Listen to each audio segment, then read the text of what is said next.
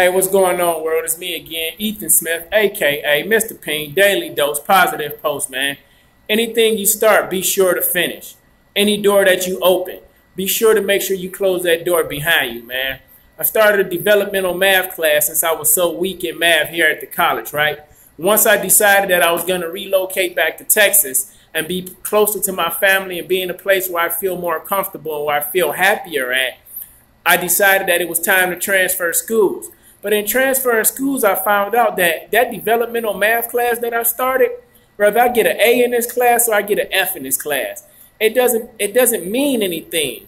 It doesn't transfer over to my next university. But it does mean something to me. It means since I opened that door, I stepped through that door, and I started that process to math, I must finish this process to math. Now, I could have dropped the class a couple of days ago, but then when you start to leave things behind, you start to drop things, and you start to quit things, it gives you an excuse for quitting things. Well, I take that back. It gives me an excuse. See, I was a person that quit things before, and anything I start, I must finish. Any door I open, I must close. Well, what do I mean by that? When I was a child, there was some doors that opened that I had no control over. It was some things that happened in my life that hurt me.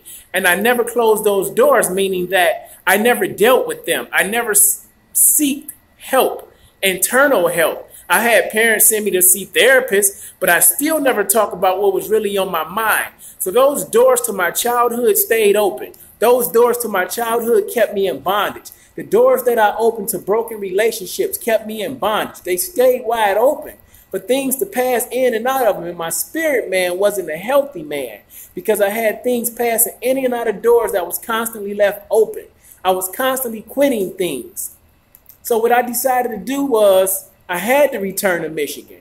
I had to face the things of my past. I had to face the broken relationships. I had to close those doors in order to step into a new life and open new doors. And in stepping into that new life, I understood that anything that I start, I must finish. So whether I pass or fail a developmental math class, I pass because I finished. I finished the process. And in order to get to success, you must finish the process. No matter how hard or difficult the process may be, man, you must finish the process in all that you do. So anything you start, you must finish. Any door you open, you must close. The doors of my childhood were left wide open.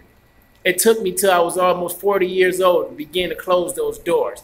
The reason why I didn't close those doors, because going back through those doors opened up some old wounds and opened up a lot of hurt and pain. But what I didn't know, those old wounds that I thought I reopened, they never actually closed. I just carried them with me. So anything that you start, you must finish. And know that forgiveness and moving on is never for the other person. It's for you. It's internal, not external. Anything you start, you must finish. Any door that's open, you must be man enough or woman enough to be willing to close those doors behind you. It's your boy Ethan Smith, a.k.a. Mr. P.I.E.N, man. Have a blessed day. I'm out.